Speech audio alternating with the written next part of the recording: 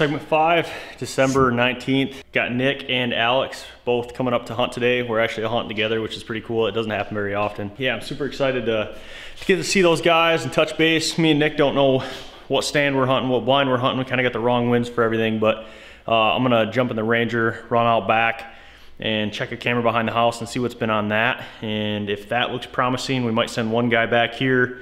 If not, we might hunt together. I'm really not too sure. But yeah, we're gonna make a game plan and we're going hunting. Hopefully we can shoot a doe tonight would be the goal. And we'll see how it goes.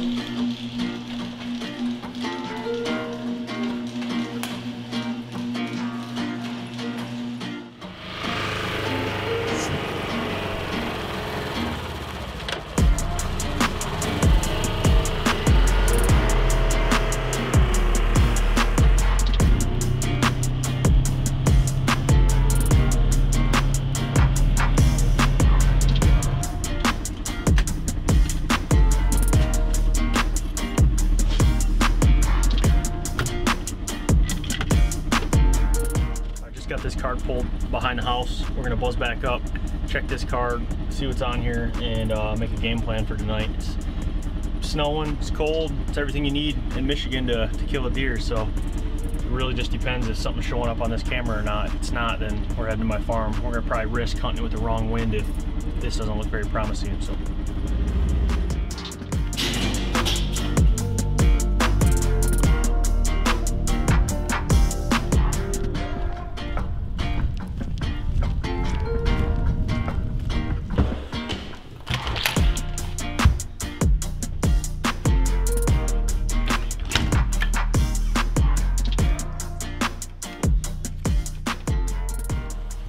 Alright, let's see what's on this card.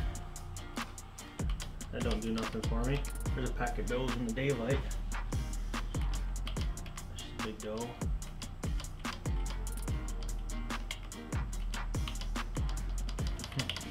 I don't know. Doesn't look very promising, so probably double up at the farm, either hunt together or split up. I think we got better odds splitting up. The problem there is, I guess it's not a problem, but ideally it's nice to hunt together. You got a camera guy and a hunter, and just if things happen, it happens a little easier. Where in this case, if we split up, we're both self-filming, but our odds kind of increase shooting something. So we'll wait for Nick to get here and we'll make a plan. Stay with us. Hopefully we can shoot some. If not, hopefully it's entertaining. There he is. What's up? You gonna kill something? Yes. Kill something? Someone? Because we all suck this season, so we're gonna go try and kill some does and make up for it. What's up, man? Well, another day. Another day. Another day. Starting to snow. I know. Feels like killing weather out there. Hopefully. I know. Hopefully. Alex is in the sweet spot today, so. You with Jerry? Yeah. Nice. Jerry's farm? Yeah, they'll see a lot of deer. Sweet. Just whether or not they get one close enough. What'd you figure out? There's no deer back here. Okay. And also, when I was driving back, there was like 6 people standing in that field. Oh, okay. So we're not hunting here. No, we're not hunting here. And I was just shooting my bow outside, and I can hear tractors, and I have no idea what they're doing, but it sounds like a demolition derby back there. So, okay. So we're going to the farm, and we got the wrong wind for everything, pretty much. But, So we're just gonna go in there and pull everything out last guy pushed for the Michigan season? yeah. Just realized I was filming this guy the whole time I was talking. Oh, we got the duo back together though. Last time we hunted together, we shot something. Yeah, just over a year ago. Just saying. Just over a year ago. Just saying. All right, let's get ready.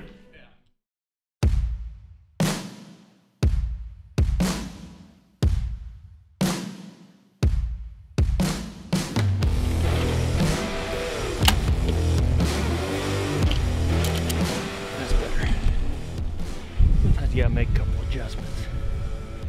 Get rusty this time of year. Don't just go. Shoot your bow, make sure you're dialed. Here we go, here's that 40. I'm pretty happy with that.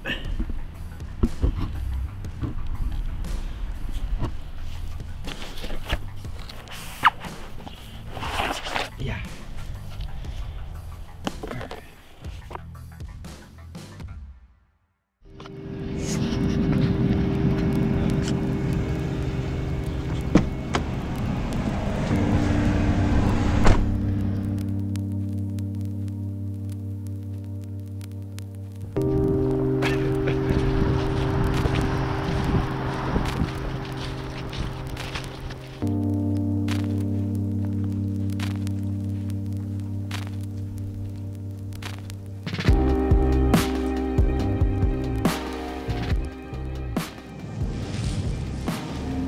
it's December 19th. We're up in the tree with my good buddy Jerry. Both got our bows, we both got cameras, both got a lot of doe tags, so any doe that walks by is in big trouble. And after this, we're gonna go to Tyler's house, meet up, probably have a couple beers, and hopefully if we got some does down, put some back straps on the grill. But I'm just gonna sit back and have a fun night with Jerry.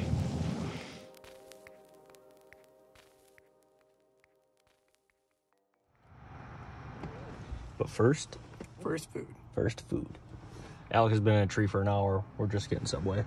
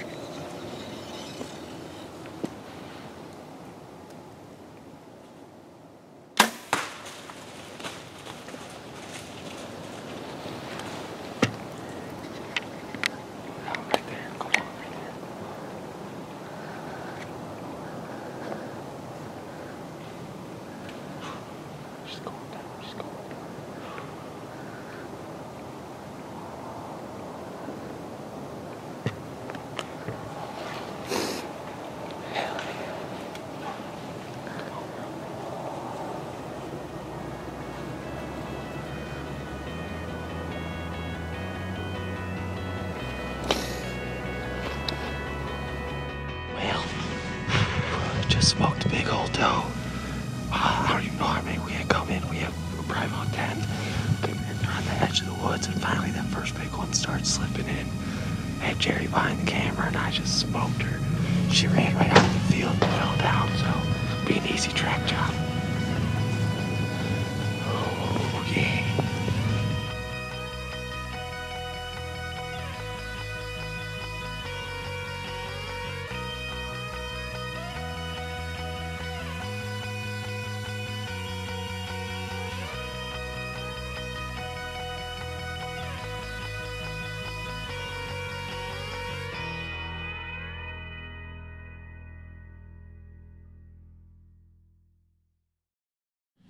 Got it done, dude. It's one of the easiest hunts I've had in a long time. That's pretty uncommon. Yeah, we got like 340. We had a fawn come running through, got kicked out of the neighbors. ran like 15 yards, went 150 yards behind us, and all of a sudden Jerry's like, there's more. And like 3 more fawns started coming. I'm like, God dang. Like it was like 30 yards to come right through. And then the 4th one came, met up, and this neighbor's got a food plot out there. So they fed around there, then they went back in the woods. Well, all of a sudden more deer started moving around in these woods back here. It was like, there's deer coming. They just start pouring into this neighbor's food plot. And there's, I don't know, like 8 to 10 of them. And they're just sitting there eating. It's like 5:30. I'm like, all right, we need to hurry up. He's like, they'll come through. I'm like, as soon as the first one starts coming, they're all just gonna come. Yeah. The first big one starts coming. I'm like, here we go. Like, dead end. I'm like, dude, you're making this too easy on me right now. I'm like, Jerry, you on it? He's like, yeah. He's like, she's a good one. I'm like, all right. She starts her broadside. I'm like, just smoked her. The arrow, I don't know if the knock flew out, but it looked like the arrow just skipped up in the air. And the arrow was like 30 yards behind where I shot her. Like in the ground, the knock was like a foot away from it. And yeah, she just ran out and she ate it in the field. And then she got up and she kind of like dragging her back a little bit and just flopped her back down. So you got her going down on video. Yep. And then we called, yeah, Jerry got a hold of the neighbor. He's like, yeah, I'll bring the gator out. Brought the gator, drove right to her, threw in the gator, drove her into our hay field when we parked, dropped her off, we walked back to the truck, jumped in the truck, drove right out to her, grabbed her, drove out, I threw her out, got her, and threw her stuff and came here. That's my kind of hunt. What did you see tonight, Nick? Oh, what I see? I saw the giant Bentley Manor Farms. Why'd you shoot him? Thought you were doe hunting. Yeah, exactly. I was doe hunting, and Tyler just has to be put in a spot where all these bucks come on by. It's just like, you know, I almost had to shoot. I almost had to shoot when I was getting up in cover tonight. Bows in hand. Thought about it. But didn't happen. Oh, fork one about got waxed. Almost. They scared. Those ones actually scared me. Oh, did they? Yeah. It was like 6 points that came in closer.